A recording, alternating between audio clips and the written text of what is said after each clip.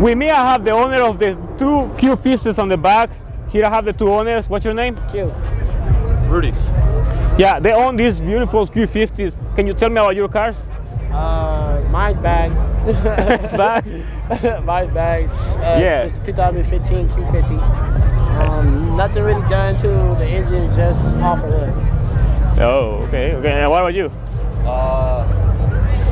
Carbon hood, carbon fenders, three-piece wheels, bags as well, wrap pretty much.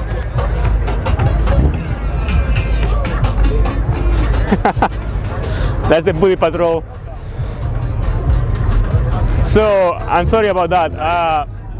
Can you tell me, guys, how you find yourself in this meet? How do you find it? I hosted this meet. You hosted this meet? Yeah. Oh man, I didn't know that. So we have the host over here. So Is that nigga telling me sorry and shit?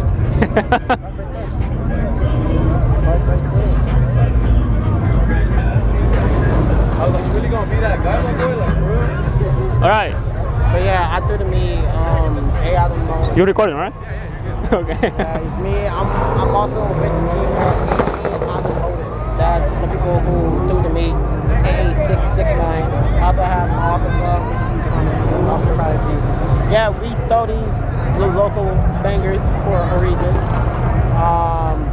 Basically, this is probably the second one this year in the IE that we have actually hosted. And let me say, don't nobody throw bangers like me in the IE. That's all I gotta say. Oh God, nobody throw bangers like me in the IE. You feel me? Yeah, that's you had a cool meal going on. I didn't know you were the one, but this thing is amazing, man. Thank you. Yeah, it's amazing. We went to other meets, but not like this. So it's pretty good. You have some people following you, like true followers, and that's pretty amazing. We have all cars over here. So, well, we got it. Alright. Sure. Thanks, man. Yeah, we got it. He's done. Man, come here. Yeah, he's done. Yeah, I'm done. So. Yeah, all right. I'll send you. And with me, I have this 335i. It's an M54 engine, which everybody knows. And here I have the owner. What's your name? Jen. Nice to meet you. Hello. Yes. Can you tell me about your 335? Well, I just got it like a week ago. So far it has, I probably shouldn't say it, but it has dual intake. It has catalyst downpipe. So tomorrow I'm gonna tune it, and I'm probably gonna be running E. We'll see. But I'm pretty excited. Yeah. So you wanna put a lot of power in it. I mean, I don't wanna know how much power you wanna get out of it, because I know how much power that M54 engine can get. Twin but turbo. yeah, but I know then it will be a beast, right? Yeah, I'm excited. Yeah, it will be your so beast. I can get all these cars out here. That means talking shit. So it will be like the Beauty and the Beast, right? Yeah, exactly. Exactly, right? Yeah, that's nice. It's nice to see girls on the meets, because that makes me feel then you know, like you don't have to feel ashamed, right? If you're a girl, you can come over. Girls will come out, but Yes, that's good that you are here and you're supporting here. A lot of stuff going on, too much noise, so don't pay attention to that. So yeah, nice to see this car over here, and probably we're gonna see it later when it's already tuned and ready, and ready to build all these Curas and these snacks. and yes, and these snacks, yeah. All right. I cut it. Cut it. Here I have this 135i. This is a beautiful cutting in the angle, and here I have the owner. What's your name? Chance. Yeah. Tell me about your car. Don't get distracted, okay? Okay. All right. So it's a BMW 2009 135i. It has an M54 engine. Currently it's a FBO on E40. That's about it. It's on a RTS map, MHD. So it pulls some power, right? yeah, put some power. If I'm on 91 stage 2 plus, I'm making like 390 to the wheels, and then if I'm running like E30 or E40, it's like 440, 430 to the wheels. Oh yeah? Yeah. That's a big difference. Yeah. The E makes a big difference. Yeah, Yeah. it is a big difference. Tell me how you find this meet today. I actually just gonna come here today, like, cause on the weekends, me and my homies, we kick it here at the spot. And then we noticed that there was a meet here, so then we were just... Oh, it's like, okay, yeah. let's go. Yeah. Yeah, actually, I was like just hanging out at home, and then we decided to come anyway, so. Oh, okay. But it's a big meet, so I guess that's pretty cool. Yeah, this is the spot I used to always like, kick it at. Yes, So. it's Fontana spot, Fontana spot. Yeah, you know, Fontana spot. Yeah. Hey, Pizza 101, if you know, you know. Yeah, you know, yes. Tomorrow is going to be another meet tonight. I mean, the night. Tomorrow, yeah. Tomorrow, Yes. I'm pretty sure. Tomorrow is going to be at night, another meet, so we're going to be coming again to support the community. Okay. So yeah, it's pretty great. I like your car because it's the lightest version of the N54 engine. Yeah. It's the lightest version and it's the most powerful version if you set it right. Yeah. It has inlets and just inlets. So like it's good. It's good. Do you have any projects? What happened? Projects? Like any future projects? Oh, yeah, any currently basically FBO around the whole entire stock turbos. But I want to go dock single racing turbo pretty soon. You know, get a 62, 66, go big single. That's good. You know, make some big power. Yeah, I know, big Real single. power. Yeah, that's what they say. A small twin or big single. Yes, that would be the way. But yeah, nice car, man. Thank you. Check another car. Here I have this 335i, and here I have the owner. How's it going? I'm Joe. Yes. Tell me about your 335i. So pretty much engine mod wise, I have downpipe, charge pipe, exhaust, intake, low pressure fuel pump, stage 2, and then I have K&W coilovers, and then HRE rims, and I did a conversion with the bumper. I did the M3 conversion too. Oh yeah, that's right. And I did the grills too.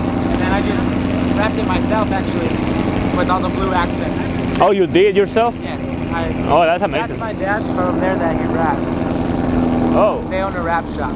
Oh, okay. Yeah, so we're together on that. Oh, that was good. And then So, I also have a JB4 and MHD piggyback. So I can run ethanol too.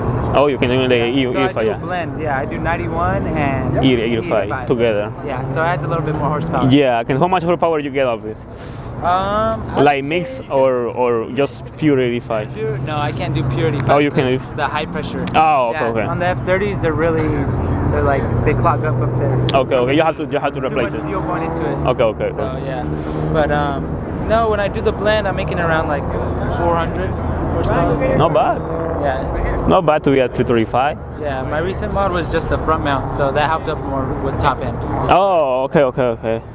Yeah, but I like the 335s because 335s are sleepers. They can produce a lot of power, and they don't look that aggressive like an M3, like that one over there. That's an M3, and it looks super aggressive. And I'm pretty sure if you tune it right, you can beat it. Yeah. If it's stock, I can beat it. Yeah, I can beat. Oh yeah, it's stuck, right? But yes, man, Yeah. amazing, man. Thank you. man. Appreciate it. Let's get on the car. And with me, I have this 370C. It's a Nissan. I guess it's the first Nissan we actually review, actually. Yes, and the owner. What's your name? Nancy. It's very.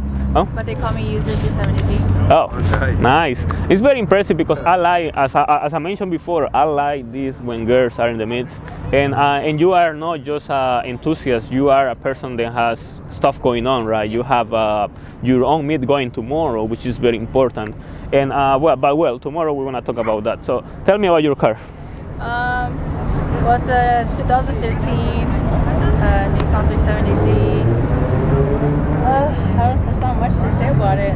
Yeah, it looks like there is a lot of stuff on this car. Then if I were here, I would be the same way. I don't know from where to start. Yes, but tell me something simple. What you can beat with this?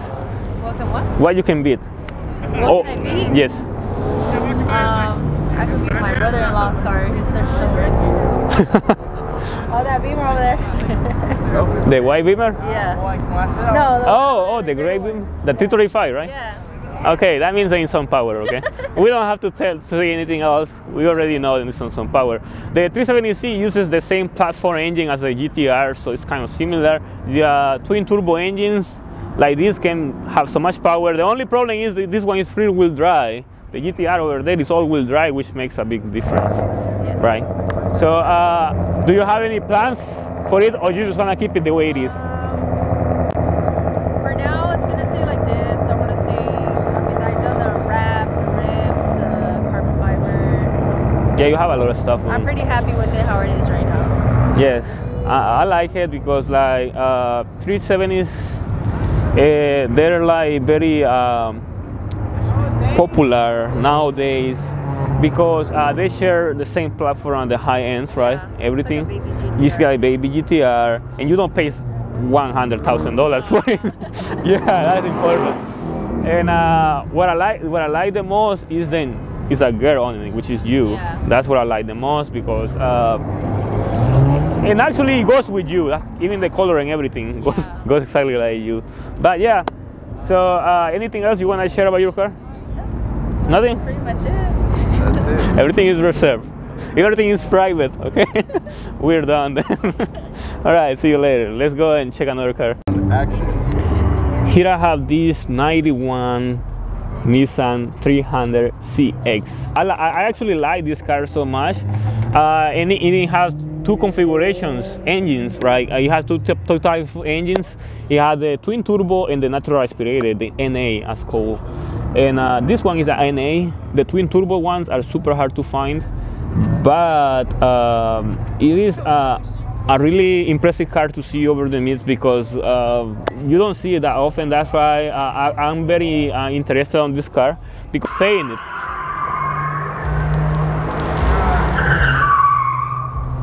Oh, what was that?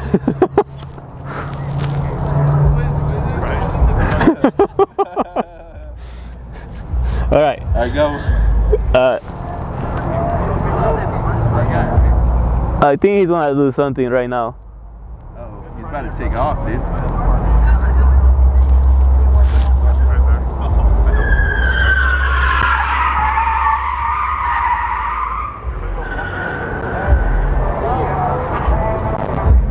Bomb, right?